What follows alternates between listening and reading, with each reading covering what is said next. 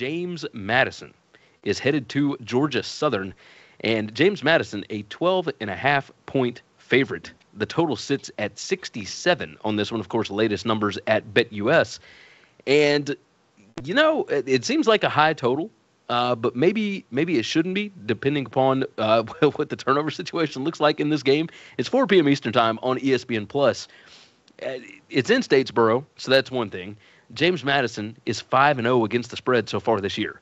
I mean, just a lot of love for the Dukes thus far. Georgia Southern, however, 7-2 against the spread in their last 9 games. They are 10-3 against the spread against winning teams. They somehow find a way to fight and stay in ball games that maybe you wouldn't think that they would be able to.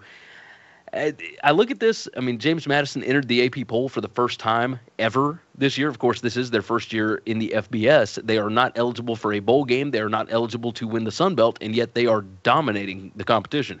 Their defense has been absolutely fantastic, but even more so surprising than that is the quarterback, Todd Centeio, 75% completion percentage on the year. He's 75% last week, 394 yards and 4 touchdowns against Arkansas State. The defense, as I mentioned, incredibly dominant. Number 6 in PPA per drive. They're the best against the run. I mean, they're ranked number 1 in almost every category as far as run defense is concerned. Georgia Southern is great on offense. They're number 19 PPA per drive. That defense is putrid. I mean, number 124 PPA per drive. Kyle Van Treese last week. The numbers look good overall if you take out the interceptions. 359 yards passing, 3 touchdowns, threw 4 picks. I mean, it completely gives the game away. James Madison could eat in this game. Kyle, I'm going to move it over to you. There's no weakness here that I can find with James Madison. How do you feel?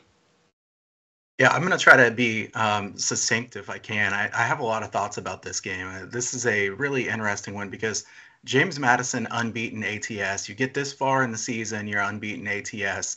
I want to find a reason to bet against you because everybody's going to like, how well you've been doing. You've been making teams money. The contrarian in me wants to bet the other side. As I looked at this game more and more, I can't bet the other side in this one. The Dukes have been an absolute machine this year. I'm not even sure that the odds makers have caught up with them yet. The 2 biggest strengths of this team are their run defense, like Gary said, tremendous run defense. Against the run, 1.42 yards per carry, which is just insane. They're second in rushing success rate allowed. Against the pass, James Madison hasn't been as good. They're 49th in opponent QBR. And I looked at this one really closely last night. Here I am at 2 a.m. in the morning looking at this game. And Kyle Van Treese and Georgia Southern, I'm looking at his PFF stats. Van Treese really can't be trusted. I don't trust his decision-making at all. A closer look at his passing profile. Van Treese has 3 touchdowns and 8 interceptions on throws between the numbers. I don't like that at all. It's a guy that the center of the field is really bothering him. All the bodies in there, you're making way too many bad decisions. And he has 14 turnover-worthy plays in the last 4 games. We've seen them turn into turnovers a lot. Against James Madison, I think they probably will too. James Madison, opportunistic enough defense. I think Georgia Southern moves the ball in this game. I think they'll move the ball quite a bit through the air, but Van Treese is likely to make some big mistakes, and you can't afford those against this good of a team. Todd Centeio with that 91.0 PFF grade and 96.1 PFF grade on deep throws. I mean, just a great deep balls. His big-time throws have been insane. I cannot believe, I think the single biggest surprise I've had of this season is that Todd Centeio has been this amazing here after he struggled at Colorado State the way he did.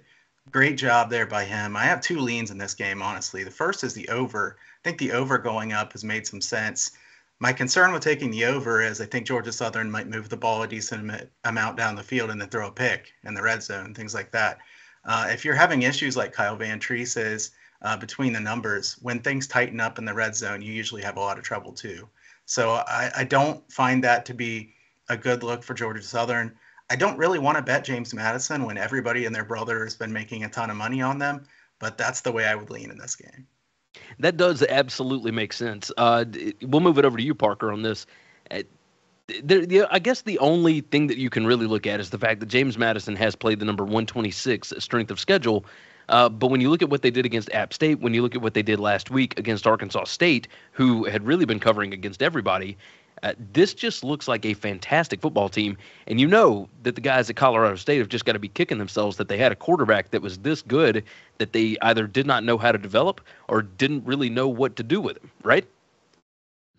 Yeah, I think I said that last week, and then Jay Norvell went and tried to fight the other coach or something crazy happened at halftime. So yeah, there's all sorts of problems at Colorado State that maybe a really good quarterback could have eased up a little bit. Kyle, I agree with you, and I thought about this kind of in terms of the spot and in terms of all right, at some point the market's going to correct, right? At some point the shoe is going to drop, and that very well could be this game. But I do wonder if it's not kind of a case of common knowledge, like in The Princess Bride when he's like, all right, this cup has the poison, and you know that I know that I know that you know that you know. And I wonder if there's a little bit of recursiveness and kind of the understanding of, hey, smart bettors know that we're going to correct our value at some point. Maybe we overcorrect.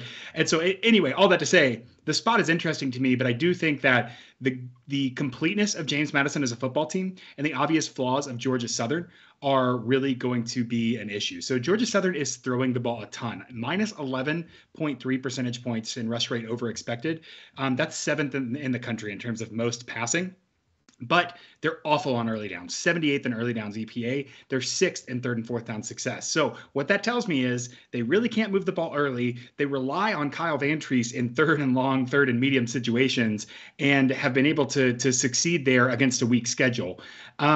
James Madison is first in the nation, absolutely, in third and fourth down success allowed on defense. That's not a recipe to move the ball against this James Madison team. I really think that Georgia Southern's offense, which is the only redeeming factor of this team at all, is going to struggle not only to finish drives, but even to create scoring opportunities. They're 29th in quality possession rate, 61.4%. James Madison is third, allowing only 28.3. So I don't believe I don't believe that Georgia Southern is going to be able to maximize their strength against James Madison because their strength offense and specifically third down offense matches up with James Madison's strength defense, specifically third down defense. So the offense is moot there. I think that an over is enticing because of the quality of both offenses, but exactly like you said, I don't know that Georgia Southern can finish drives well enough at a high enough rate to make this over worth it. On the flip side, James Madison's offense is relatively worse than their defense. It's their weaker unit. It's still incredible. 13th in EPA per pass, 80th in EPA per rush. They're rushing 6.0 percentage points more than the average team. That's 103rd slowest in the nation. So a lot of that rushing inefficiency is they're just committing to, we're going to try and move the ball on the ground. And we know Todd Centillo can hit you over the top if we need to get that kind of big strike and move the ball there. They're 5th in quality possession rate, and they're 5th in field position, which I have circled because Georgia Southern is 81st in net field position there. So a lot of advantages for James Madison in terms of special teams, coaching, and being able to move the ball through the air. I think that I like this a lot more when it opened at, I believe, 10.5 and has moved all the way up here. But I still like this anything shy of 2 touchdowns. I think that James Madison is the bet here. Let's make it official. Parker going to ride with the Dukes, minus 12.5. You're right. It did open at 10, and the total was at 64. That total now all the way up to 67. Going to be a good time, I think, in Statesboro. They think they've got a shot to be able to knock off James Madison. I am not totally convinced. So should be a fun game on ESPN Plus on Saturday afternoon.